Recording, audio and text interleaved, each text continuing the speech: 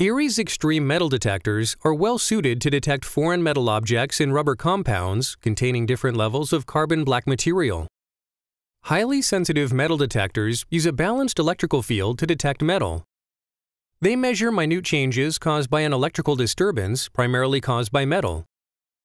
The initial setup of a metal detector requires accounting for factors that influence the electrical field. Primary of these factors is the product being inspected. This is known in the industry as product effect.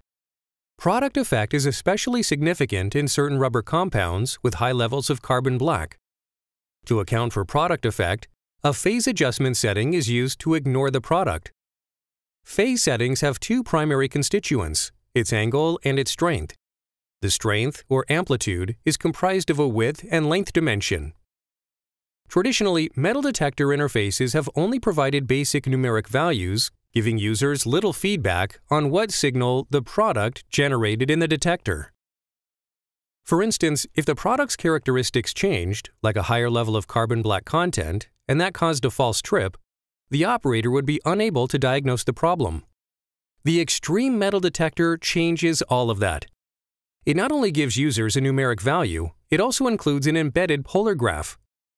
The Xtreme state-of-the-art full-color touchscreen interface is a tremendous advantage in diagnosing operational issues caused by product fluctuations. Here, we contrast Xtreme's interface with a basic competitor's design. There is no comparison. Let's demonstrate the Xtreme's interface in real time.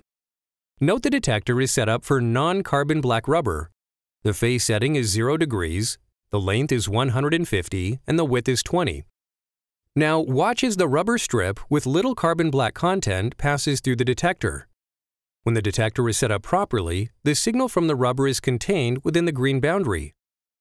Conversely, watch what happens as we pass a rubber strip with high carbon black content through the detector using the same non-carbon black settings. Although the rubber strip physically looks the same, the higher carbon black content, or product effect, causes the signal to fall outside of the established green boundary.